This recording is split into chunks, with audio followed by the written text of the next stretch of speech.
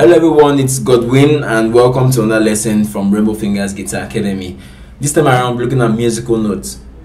Previous class we talked about music and we have learned the definition of music. We said music is combination of sounds that pleases the ear. We talked about so many definitions, but the thing is also that all definitions we talked about had sound. So it's more like saying without sound there is no music. Now these sounds in music are represented in musical notes. These musical notes are named according to various languages and countries. So it means Chinese, they have their own way of writing their musical notes. The Englishman has his own way, the Italian, the German, and so on and so forth.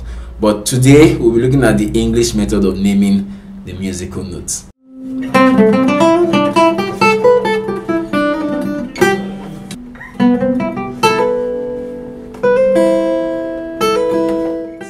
So straight to the point. Musical notes are made up of the first 7 letters of our alphabet, which is your A, B, C, D, E, F, G. And when you get to G, you come back to A. So it means there's not like H, I, J in music. So it's just between A to G.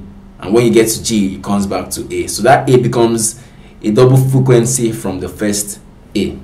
So there are certain symbols you need to know. The first symbol on the screen, your sharp symbol.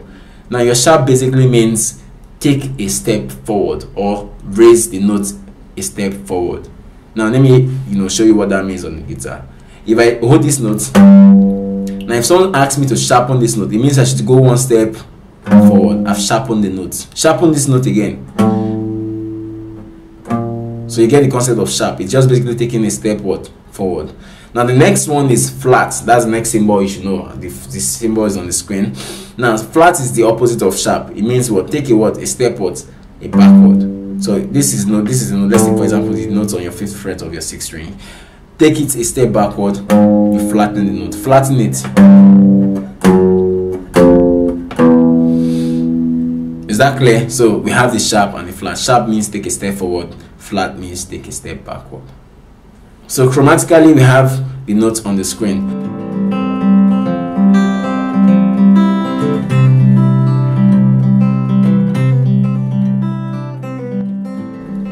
So all the notes in music. So first of all, we know we start from A. So your A, let's take for example your A on the 5th fret. Now after A, you take a step forward, it becomes what? A sharp.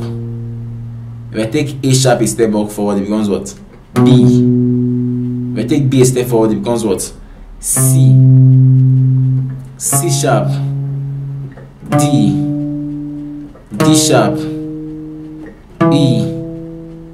F. F sharp. G. G sharp. And when we get back to G sharp, we come back to what? A. So you observe that there's always sharp in between most of this note. But between B and C, which is this, the next note became what? C. So there's not like, for now we just see that after B is what? C. And for E, after E is what? F. So those are the 2 notes that follow each other naturally. So B, C, then E to your F. So A sharp, B, C, C sharp, D, D sharp, E, F, F sharp, G, G sharp, and to your A. If you observe from the screen, your B and C are always together, your E and F are always together. Now the second part I want to explain is the flats. Now if I have this as my A, and I move a step forward to make this as my A sharp, and this is my B, if I move a step backward, it becomes what? My B flat. So you know that A sharp and B flat, they fall on the same pitch. So most times they see them as the same. Your A sharp still also means your B flat. The same thing applies with C sharp and D flat. So this is my C, this is my C sharp, this is my D, this is my D flat. So you observe that C sharp and D flat are the same pitch. E, F, F sharp, and your G flat, and so on and so forth. So these are the the notes on the screen, and yeah, you get to master them. The PDF files have assessments, and I want you all to make sure you do the assessment. That way you get to learn the arrangement of all the notes in music. So to everyone watching the video out there, I hope you enjoy these lessons. If you have questions, feel free to send your questions to the forum, and I'm going to be there to answer every questions from every individual. So they say practice make perfect. So I have to say this, you have to practice. There's no shortcut to this. You have to practice, and make sure when you're practicing, take things slow. Make sure you're very slow and don't rush it. If you want, if you don't understand some parts, you could go back, rewind, and just make sure you get every piece of information from the video. So guys, if you'd love to have more of these videos in subsequent months, don't forget to make your subscription payment. Make sure to follow us on all the social media platforms, Instagram, Twitter, Facebook, Snapchat, YouTube, every platform to reach out to us. The handles are written on the screen. So guys, if you'd love to get more of these videos in subsequent months, don't forget to make your subscription payment.